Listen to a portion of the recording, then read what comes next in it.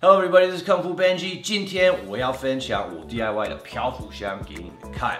从传统式的我研发到蒙古包，到开放式，到金字塔，那最后我们还是选择一个斜面的传统式。稍微有一个架子，那我是用不锈钢，完了之后用一个水袋，我是用帆布。帆布水袋下面我用一个 water bed heater 小热片嘛，然后它会插电，然后可以恒温。 那记得要有一个马达、一个滤芯跟一个臭氧。臭氧其实对人体有害，要等它散掉。每个人的空间不一样，我这边的空间要12个小时才会散掉。好，那现在跟着我进去漂浮室去学习如何调配漂浮水。功夫版权。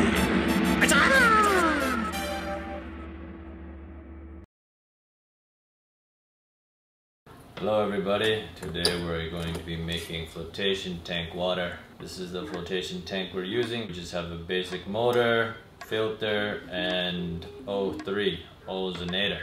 We have a place where the water enters and where it goes back to the pool. These are the electrics here. This first red one is the motor.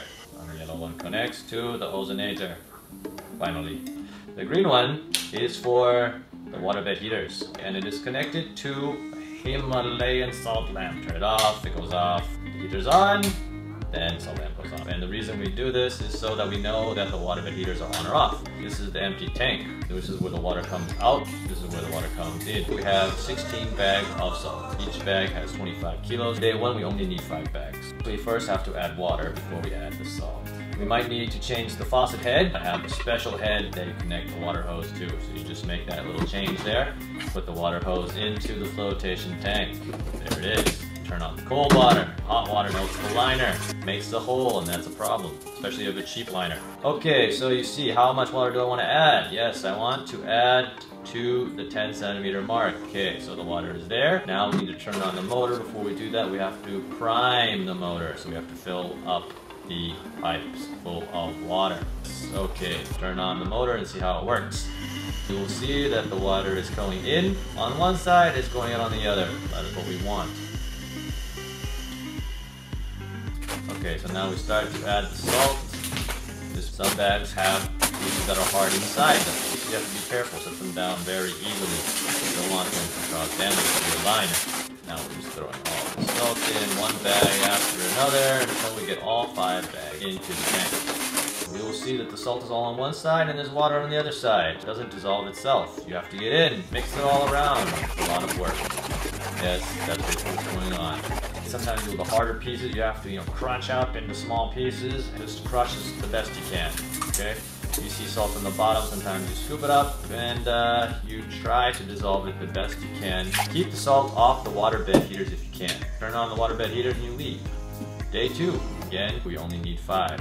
So we didn't do such a good job of keeping the salt off the waterbed heaters, and we have some crystallization problems. When it crystallizes over the waterbed heaters, heat can't penetrate through this crystallized cover, so it cannot heat up the tanks. A lot of the salt doesn't get dissolved. We must first clear away the crystallization. Try to dissolve it the best we can. Turn on the motor to help you out. Whatever you can do to help dissolve that salt, and then you start adding the second day salt. These really hard pieces of salt. Sometimes when you put them in the water, you will see that they are bubbling. The more bubbling the better because they dissolve faster. It's better that you put them in harder pieces in areas where they're surrounded by water and not other salt.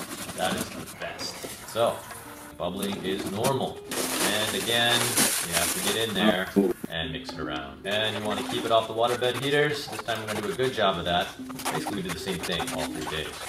See, after the water settles, the salt is not on the waterbed heaters. Alright, this is day 3, the last 6 bags. So you see, the waterbed heaters are safe. We'll see if the water is hot on one side, cold on the other side. We just mix it up, and a lot of it dissolves very easily. And we turn on the motor, it helps mix it up a little bit better. Okay, now most of the salt has been dissolved. We will put in the rest. We're going to put 5 bags, we'll leave 1 bag at a time. Again, the really hard pieces, you want to put down slowly. Alright, careful of the liner. Alright, so we got all the salt in. You see the water has made it to 20 centimeters, but it's not enough. We can go to 25, so we can turn on the hot water now. Told you not to do it before, but now that we have a whole tank full of water, it's okay. So we bring the cold parts of salt to the mouth of the hose of hot water and they will dissolve. Yes, it's that simple. This is the cheat. You can add hot water all the way to 25 centimeters. And if you have any crystallization, put it in the bucket and you'll see it will dissolve with the hot water. So now we've made it to the 25 centimeter mark, as much water as we want. And yes, then we give it a good mix. We mix up and dissolve what we can. Now day 4. And then we get in the tank and try to float. Floating very well, but why is the last bag of salt there? It's in case the surface of the water is too close to the corner of your eye. You add that last bag. But if you feel like it's very far away from the corner of your eye, there's no need. And that is why there are 16 bags.